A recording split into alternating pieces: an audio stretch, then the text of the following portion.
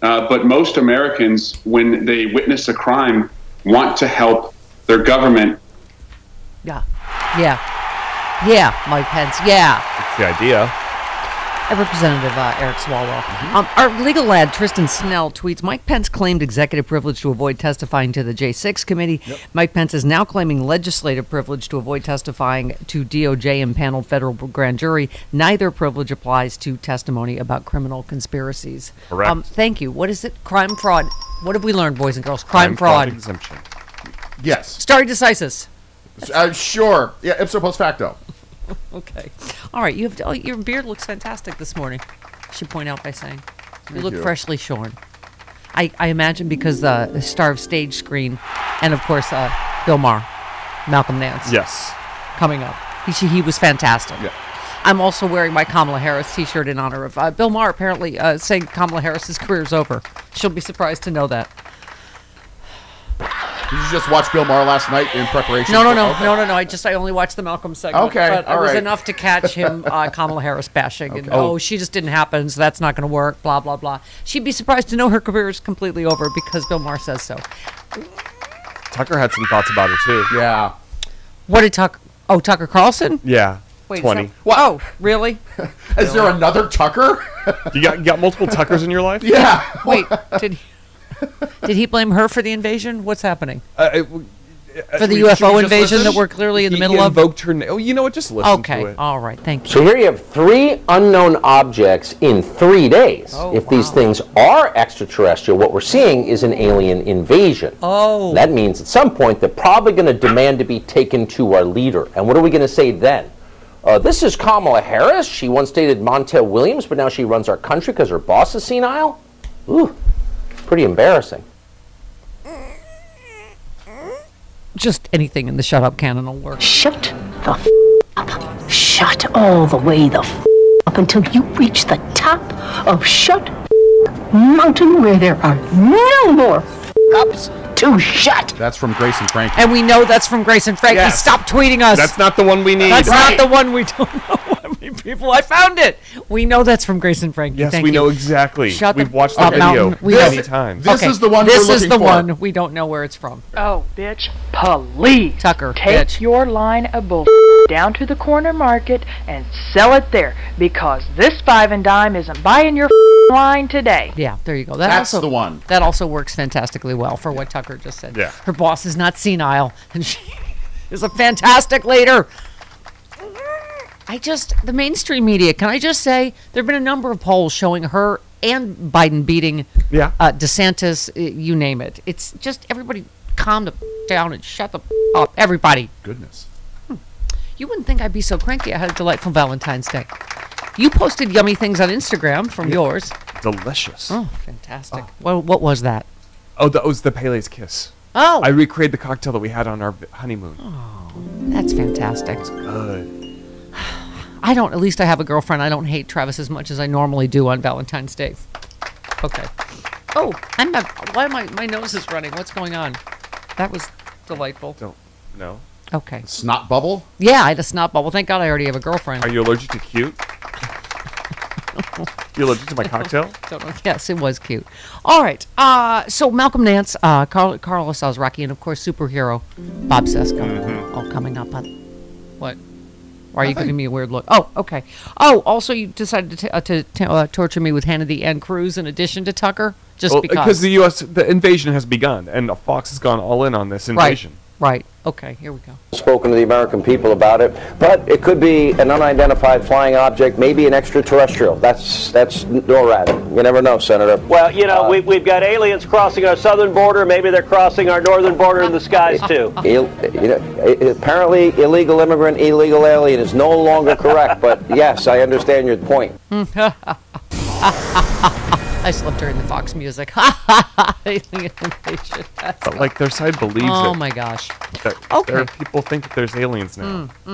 Oh, Hannity also had Marjorie Taylor Greene on to complain that not enough money went toward rail safety in the bill that she voted against entirely. Correct. So, right. You can see how that's Did he bring that up at all? That might be hypocritical in some way. That it was infrastructure week every week under Trump, but none ever got done. And when it did get done, she voted against the whole thing, which included rail safety. She can take that line down to the corner market because this five and dime ain't buying it anymore. Yeah, and buying her in line today. Where's that from, people? Get to work. If you send us "Shut the Up Mountain" one more time, we know that. We will snap. You guys don't understand we how on the edge.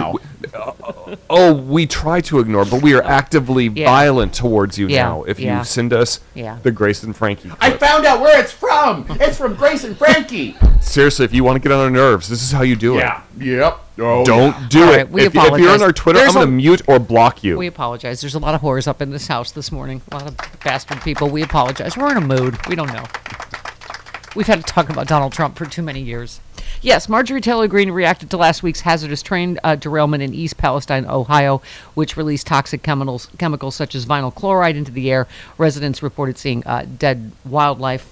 Suddenly, they're concerned about wildlife, I guess, on the right. Yes. I saw something like 3,500 fish died. Yeah. No, I know. But That's they're crazy. pretending that they care about wild. Are you kidding me?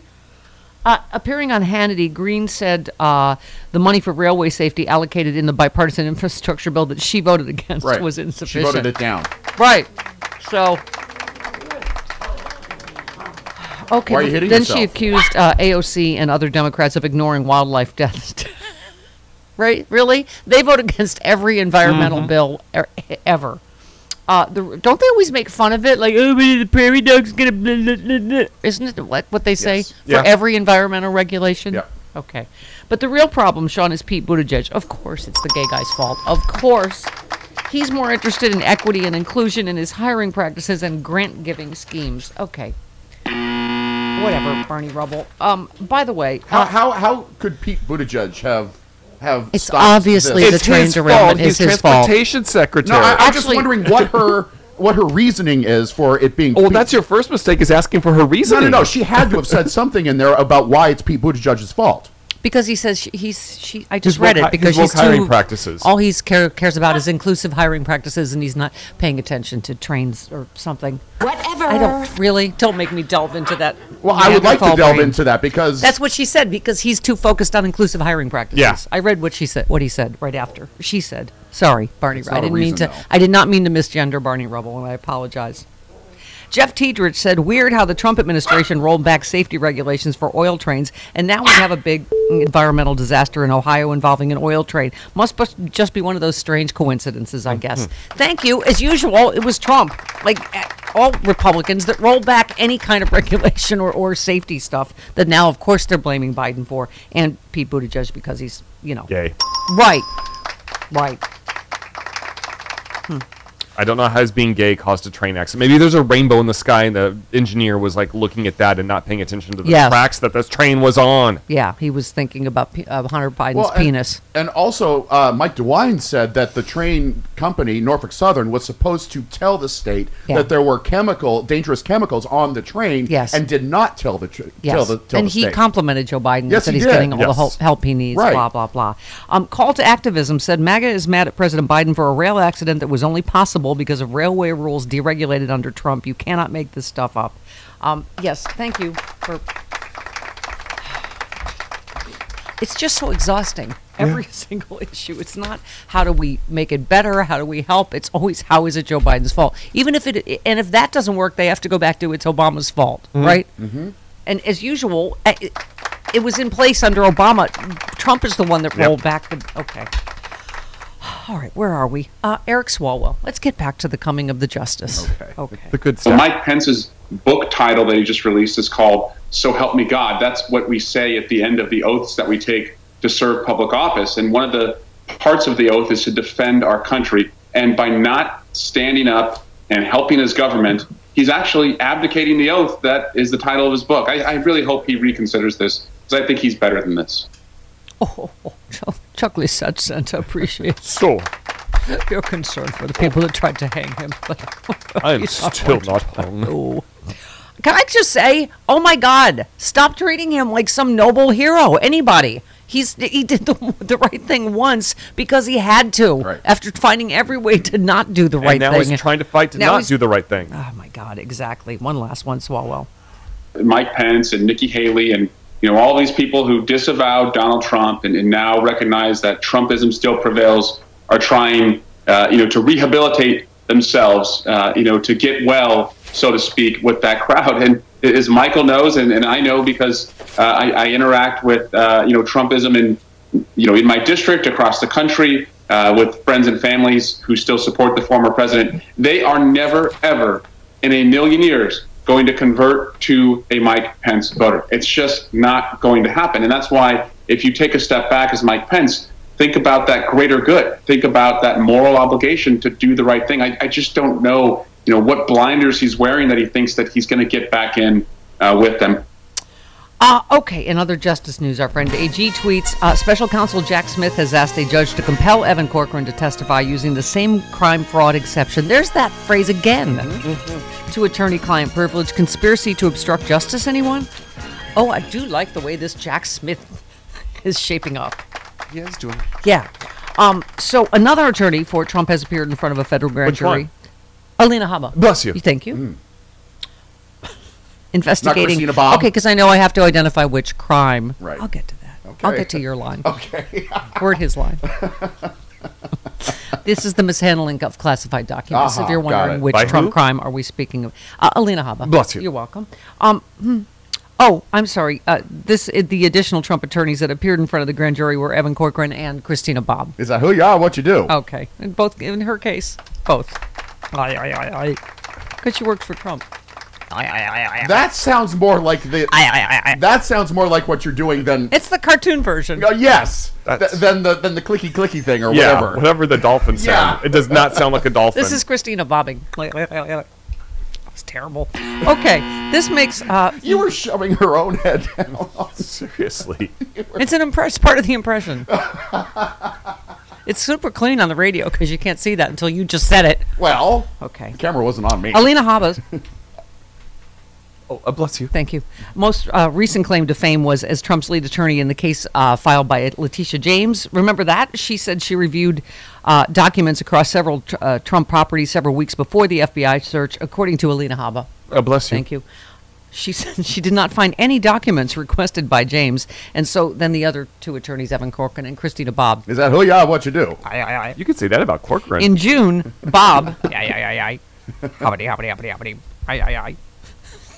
You're drifting further away now. I don't improv. She signed a statement of a document drafted by Corcoran that there was full compliance for classified documents, directly contradicting what was found by the FBI. Wait, who signed My point is, they're all going in the hole. They're all going to jail for Trump because they all lied for Trump. Who signed the statement?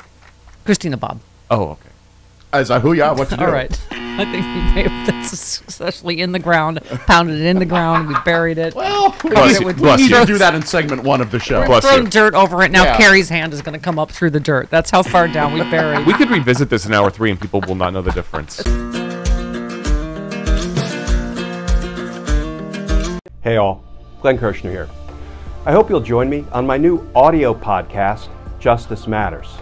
I'll be using my 30 years as a federal prosecutor and Army JAG to unpack, break down, and explain the legal issues of the day, particularly where the legal intersects with the political. Please look for Justice Matters with Glenn Kirshner wherever you generally get your podcasts.